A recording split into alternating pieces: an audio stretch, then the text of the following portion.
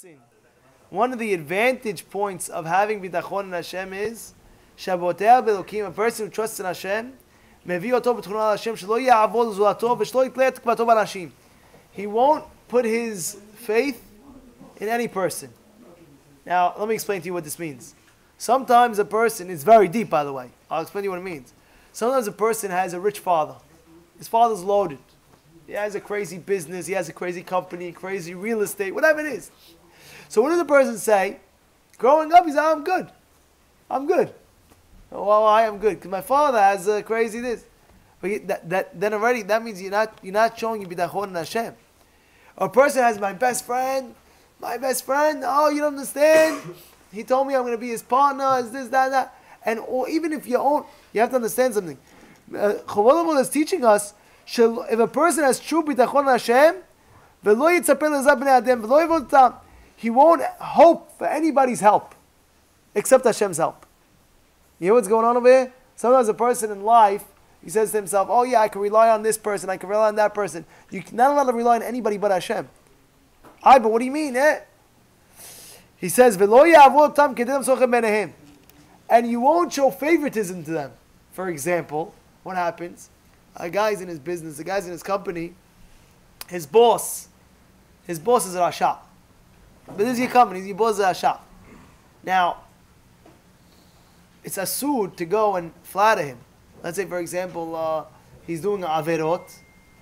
Wow, I can't believe you did that. I don't know, you're legend. I don't know whoever does that, you're legend. Why are you doing that?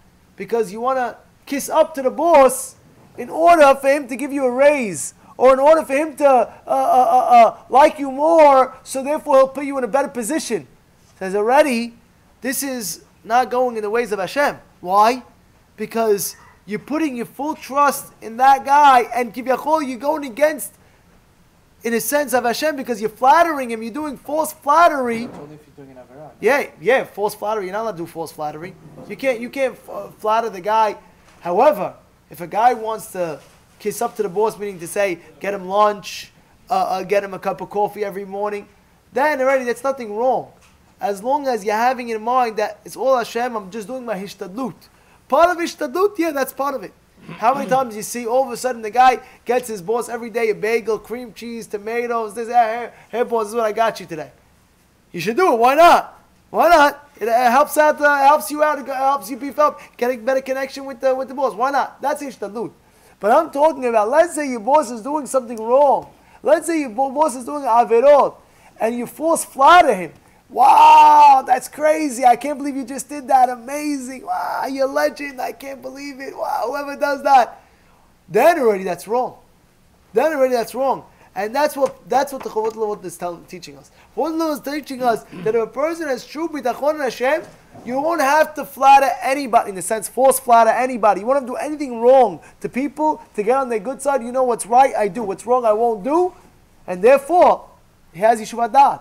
He has a complete mind. Well, I don't have to keep on this, that. This is one of the lessons he teaches us today.